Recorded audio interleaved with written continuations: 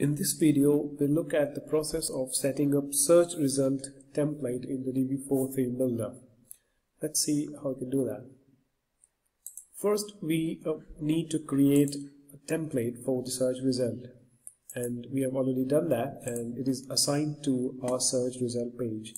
This can be followed for creating a search result template using the native Divi blog module with the available layouts, or you could also use that for creating a search result template using the Divi Blog Extras module. So we have built up an overall layout that includes the header and the footer for our search result page, and we have also included a search bar on this page here on the top. This is the area where we'll be placing the results that would be using the module. So let's see how we can do that.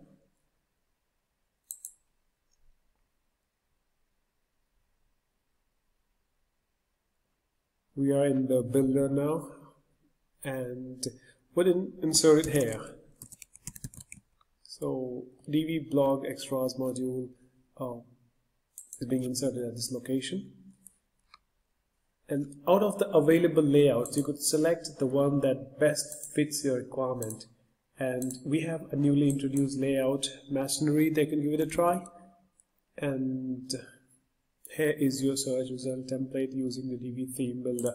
If you like, you can get some other variations in the masonry layout as well. This is the block extended layout. You can also work with the pagination and other elements, just like we have been doing it on the blog and the archive pages. So this is how we can create a search result template, and now it's time to check out the result. We search for the term lorem, and here is the page that uses Divi Blog Extras module. Thank you for your time.